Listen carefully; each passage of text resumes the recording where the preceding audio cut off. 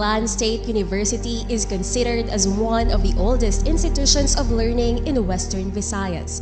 It started as an intermediate school formally opened in 1918. It became a secondary school in 1928 and a tertiary education institution in 1963. It was named the Aklan State College of Agriculture or ASCA in 1992. 7 years later, 4 institutions supervised by the Commission on Higher Education were integrated into ASCA.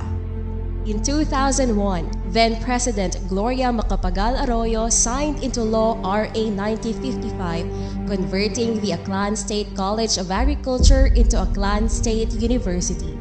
With its 5 campuses, Banga, Kalibo, New Washington, Makato, and Ibahay. Rising from its humble beginnings as a rural farm school, Aklan State University has solidified its reputation as a prominent higher education institution in the country. Through the vision of its past presidents, Aklan State University scaled the apex as an academic pillar of excellence, improving the lives of the people, communities, and the country. The COVID-19 pandemic threatened to stall the gains of the university.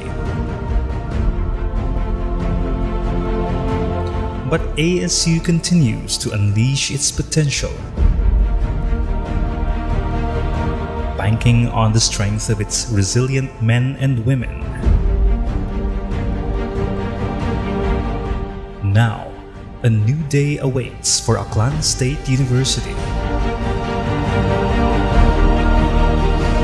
With the assumption of office of its first woman president, Dr. Emily M. Arangote, SUC President 3, Aklan State University gears up, revs up, and ready to set sail as a leading university in the Asia-Pacific region.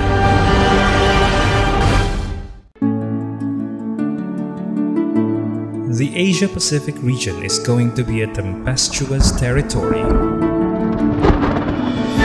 We will sail through uncharted seas, wait out storms in the journey.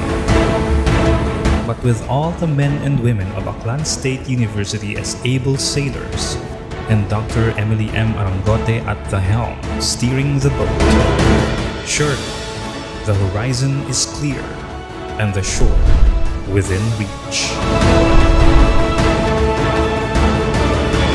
ASU, let's row the boat together towards one direction to become a leading university in the Asia-Pacific region.